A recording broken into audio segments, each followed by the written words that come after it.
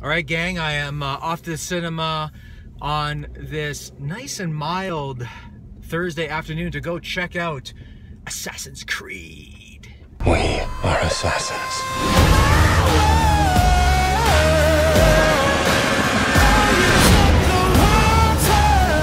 I just like saying the title, Assassin's Creed.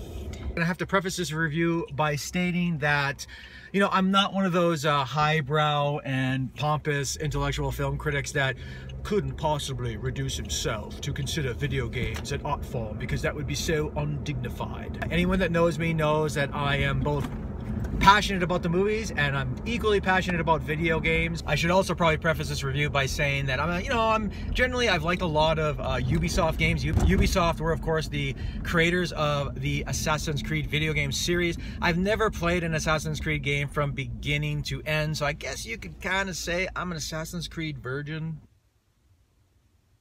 So nevertheless, I'm familiar with the world, but I'm not entirely an expert on the world. So I'm kind of going into this film as a slight outsider. Yeah, I'm really looking forward to seeing Assassin's Creed, mostly because I'm a huge fan of the cast, I'm a big fan of the director. Most importantly, the video game to movie adaptation genre over the last 25-30 years has been filled with many stellar and superlative films.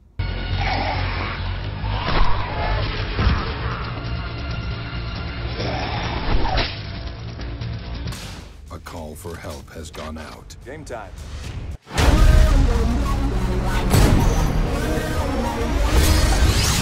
They're brothers. They're plumbers. Oh no! Marion! Luigi!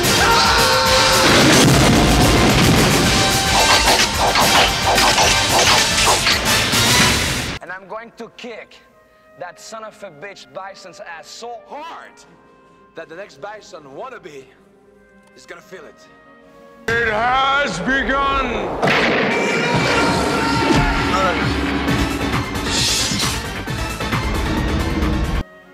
And who wants to go with me?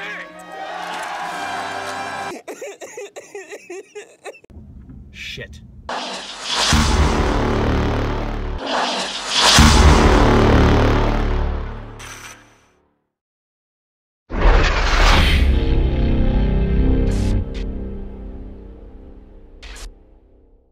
Alright, gang, I just got out of Assassin's Creed. Now, for those who are really kind of unfamiliar with the fairly nifty premise of this movie and the video game series that preceded it, think of Assassin's Creed as sort of like a little bit of Quantum Leap.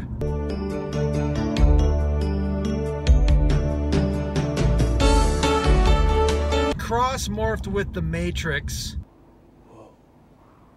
with a dash of the Spanish Inquisition thrown in for good measure.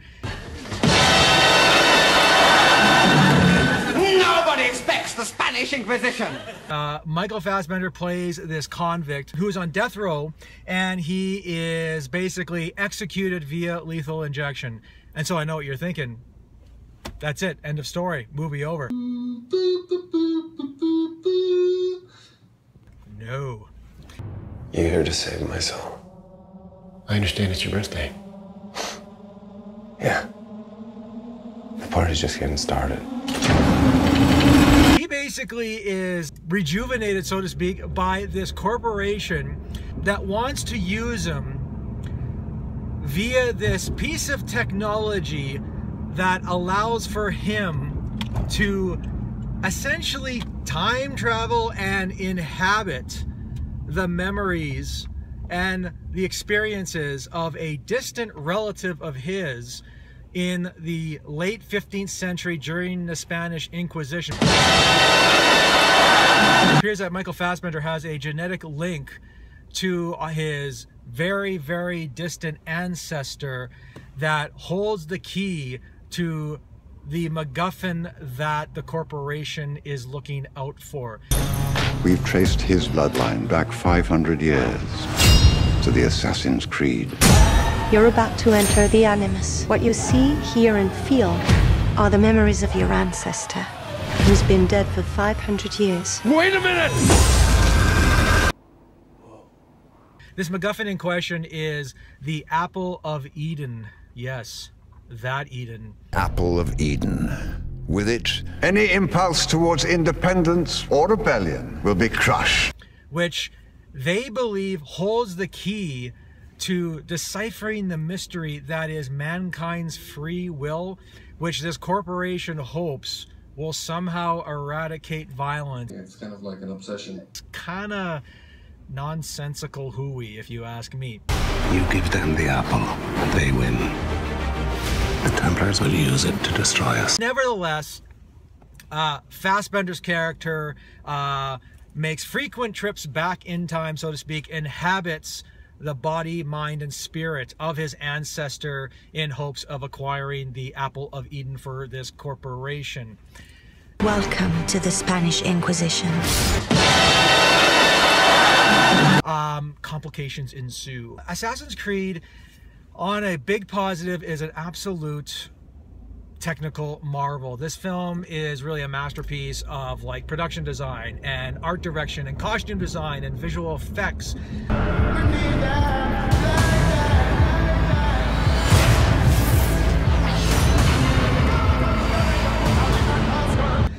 The film's director is Justin Kurzel. If you're not familiar with Justin Kurzel's work, he previously directed one of the greatest Shakespearean adaptations of recent memory in Macbeth, which also starred Michael Fassbender and Marion Cotillard. Cotillard also appears in Assassin's Creed.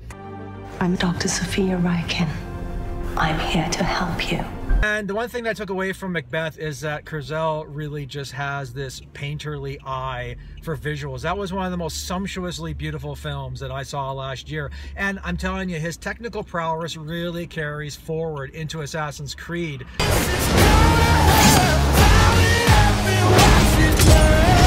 I believe you are destined for great things. Let's find out.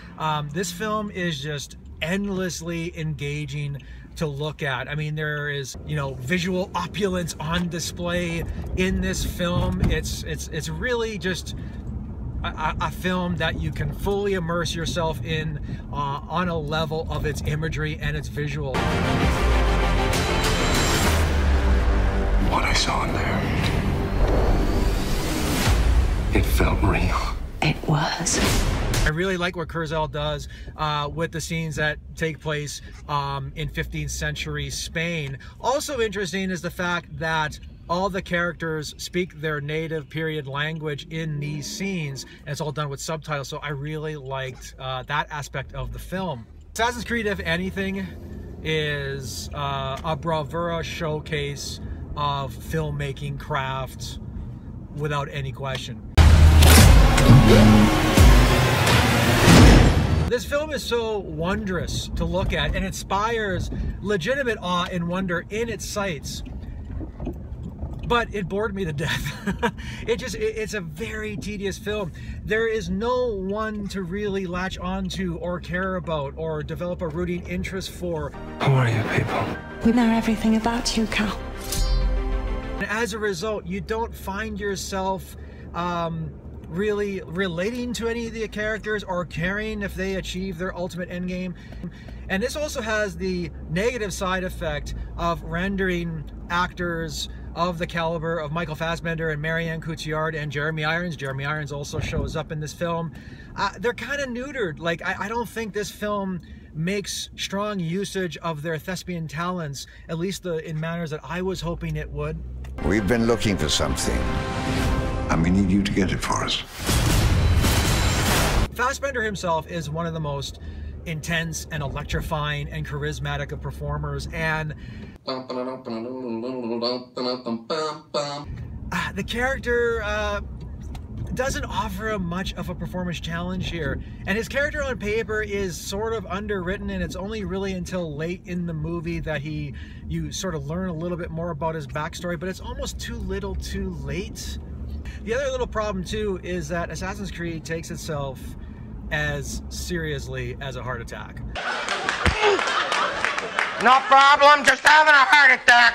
It's just, you know, considering sort of the preposterousness of its overall premise and its fantastical premise at that, there could have been a little bit of an injection of humor in the film.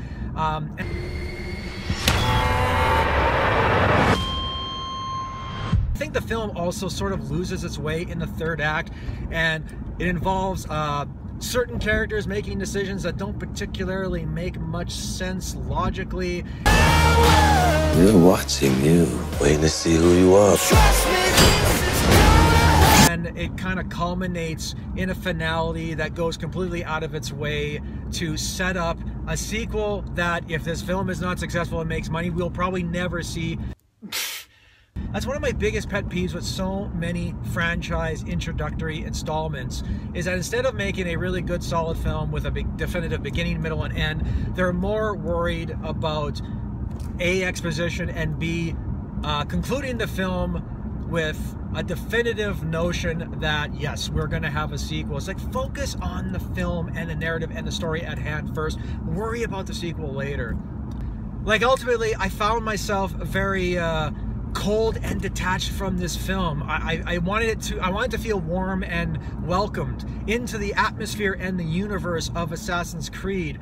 And it seems like there was so much painstaking detail and work and effort that was put into making this one of the best looking video game to movie adaptations ever made. But again, if you're comparing this relative to the curve of previous video game to movie adaptations, it has begun!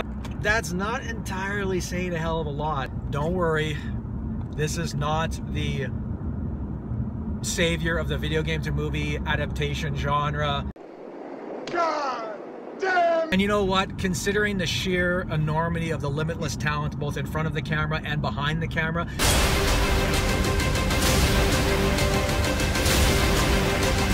I went into Assassin's Creed with incredibly lofty expectations, and unfortunately I was let down. It's not a bad film, it's just sort of a lifeless and soulless one. So there you go, there's my review of Assassin's Creed. Let me know in the comments below what you thought of the film. Also, let me know in the comments below whether or not you saw Justin Kurzel's Macbeth and what you thought of that film. Also, let me know what some of your favorite Assassin's Creed games are. Once again, thank you very much for watching. If you could like this video, I'd really appreciate it. Also, if you could subscribe to my channel, that would mean the world to me. Take care, everybody, and I'll see you at the movies. We work in the dark to serve the light. Holy shit, that's what film critics do. Am I right?